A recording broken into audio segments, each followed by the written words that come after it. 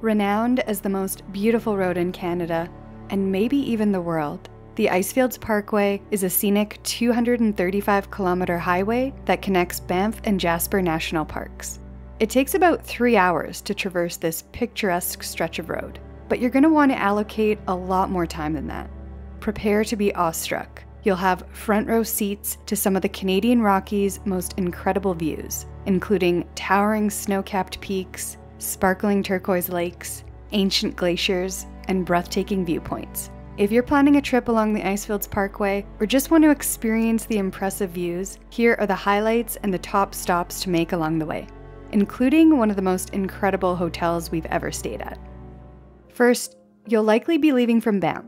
So to get to Lake Louise, where the official parkway starts, I recommend traveling along Highway 1A, the Bow Valley Parkway. It runs parallel to Highway 1, and it's quiet and comes with a higher chance of spotting wildlife. At the end, you'll find Morant's Curve, one of the most iconic photography spots in the Rockies, straight out of a Bob Ross painting.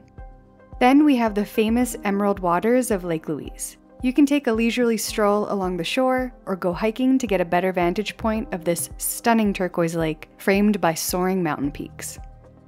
From Lake Louise, you could visit Moraine Lake, only 20 minutes away, arguably the most beautiful lake in all of Canada. This does take a little extra planning though to get here, as no private vehicles are allowed entry, so grab a spot on a shuttle to get there. I like the Moraine Lake Bus Company. After you continue back on the parkway, Herbert Lake is located right off the side of the highway. This is a serene little lake with great views. There's restrooms, picnic areas, and you can even go for a glacial dip here.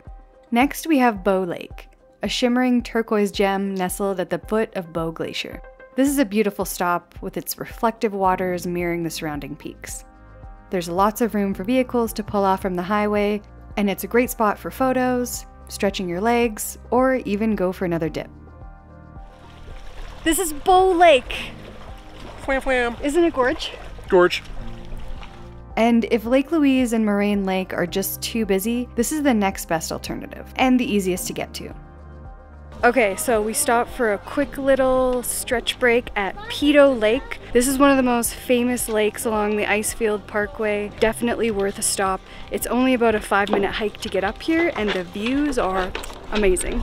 A short hike from the parking area will lead you to a stunning overlook offering a bird's eye view of this vivid blue lake, cradled by the dramatic mountain range that surrounds it. There's lots of parking and the trail is paved the whole way, albeit a little steep, especially if you're not used to the altitude. Pito Lake is one of the most accessible, breathtaking viewpoints in all of the Canadian Rockies. Well worth the stop. By the way, I highly recommend downloading Guide Along. It's an audio tour guide app that shares stories, tips, points of interest, and recommended places to visit, and it's all automatically triggered by GPS, so you can go at your own pace and you don't need Wi-Fi. There's a specific tour for the Icefields Parkway, which will tell you even more about all these stops and viewpoints as you pass by. It's only $12 and you have it forever. And you can also bundle it with more areas like Banff and Vancouver. Mestea Canyon is another hidden gem that showcases the raw power of nature. Here you can experience the rushing waters as they carve their way through the narrow gorge, forming sculpted rock formations and swirling pools. Take a short hike along the canyon's rim to fully appreciate its grandeur. Next you'll come to Saskatchewan Crossing, which is almost the halfway point. It's a good spot for a rest break. There's a gas station, restaurant, a bar, washrooms, and even a hotel called the Crossing Resort. Next we come to the Weeping Wall Viewpoint. This is a brief stop right off the highway. Here you can view a series of small waterfalls that look like tears flowing down the side of the mountain. As you continue, you'll reach the Big Bend Viewpoint, which is a sweeping curve in the highway that offers expansive views of the valley below. And it gives you a really good sense of how vast these mountains really are. And the bend itself is a tight hairpin turn that's pretty fun to drive. If you're looking for a good hike along the Icefields Parkway, I recommend Parker Ridge. It's a moderate 5 kilometers with about 250 meters of elevation gain and panoramic views at the top. Finally, we arrive at the Columbia Icefield, a network of glaciers that have been around since the last ice age. The star of the show is the Athabasca Glacier, and when you get here, it's like a postcard has come to life. We parked it here for the night and checked into the Glacier View Lodge, which sits on top of the Columbia Icefield Discovery Center. This unique and remote lodge has unrivaled views of the glacier. In fact, it's the only hotel in Canada overlooking a massive glacier. This place was an experience like no other. As soon as you step out of the elevator, you enter the Moraine Lounge and the hotel lobby area. We were greeted with epic glacier views through this floor-to-ceiling window that spans the room. After checking in, we got to our room, one of only 30 here. And as you can see, it's got this contemporary chic kind of Scandinavian alpine style, with of course, a view of the glacier.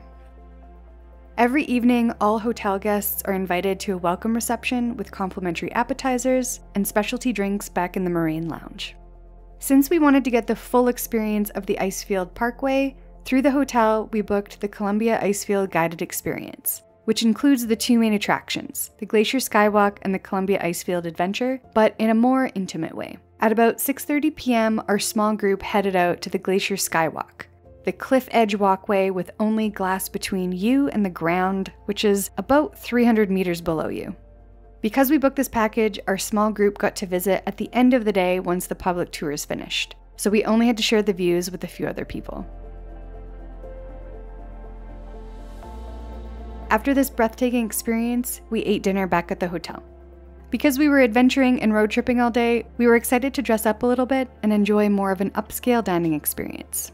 Altitude, the hotel restaurant, serves locally sourced Canadian cuisine and offers creative cocktails, a full bar, and wine menu. We tried the duck, the lamb, and the fish. Everything was cooked to perfection, very flavorful, and the presentation paired with the exclusive view of the glacier was extra special. And I have to give a shout out to the servers. Liam in particular was fantastic and basically treated us like royalty. After dinner, we really noticed how quiet everything was. By 9 p.m., the highway was empty of other tourists and caravanners, so we took the opportunity to soak up the views all to ourselves. And because of the lack of light pollution here, stargazing is especially spectacular. The next morning, we enjoyed complimentary coffee and one last glacier view from this vantage point before heading out on our private guided tour of the Athabasca Glacier. One final perk of this package is that you get to be the first to step on the glacier before anyone else. We boarded what was basically a monster truck that brought us to the glacier. Here you get to walk on it and admire all of its glory. It's crazy to think about the fact that the ice you walk on is 365 meters thick, almost 1,200 feet below you. But I think the best part was drinking glacial water, the freshest I've ever tasted. Just a couple things I want to mention. We did pay full price for everything here at the Glacier View Lodge, and we weren't compensated or sponsored in any way. And if you aren't planning to stay here or take part in the Icefield experiences, which do come at a cost, you can also take the free short 10-minute hike at the toe of the glacier trail for a glimpse of these views. After this, it's time to resume our journey along the Icefields Parkway, north towards Jasper. Only about 15 minutes up the road, stop at Beauty Creek Trail for a hidden gem hike where you'll pass by several waterfalls. The trail starts off on flat gravel, and then as you make your way into the woods, you'll pass by tons of mini waterfalls, eventually finding the bigger Stanley Falls. I was hypnotized watching it crash into the bowl below me. It'll take you about 30 to 40 minutes to get to the top of Stanley Falls, and there are plenty of spots where you can hang out and enjoy the views. Don't be afraid to dip your toes. Leaving Beauty Creek, 20 minutes further, you'll arrive at the double-barreled Sunwapta Falls. This is a really relaxing spot. It's very shaded, and only a 5-minute walk from the parking lot to the bridge viewing platform. If you have time, you could also hike down to the lower falls. Another 20 minutes down the road, you'll hit the impressive Athabasca Falls, a popular spot due to the extremely powerful waters here. So much so that you'll definitely get hit with some misty overspray from the various vantage points. But I think this helps you appreciate the immense force and beauty of this natural wonder. One final must-visit stop along the Icefields Parkway before you get to Jasper is Valley of the Five Lakes. This scenic 4-kilometer trail takes you through a picturesque landscape of emerald green lakes, dense forests, and striking mountain views. The paths are well marked, and as the name suggests, 5 glassy emerald lakes sit peacefully as the mountains loom in the distance. Finally, we've made it to Jasper, a charming, quiet, and equally lovely mountain town. If you have a couple days to explore the area, my Jasper travel guide video is just what you need to watch next.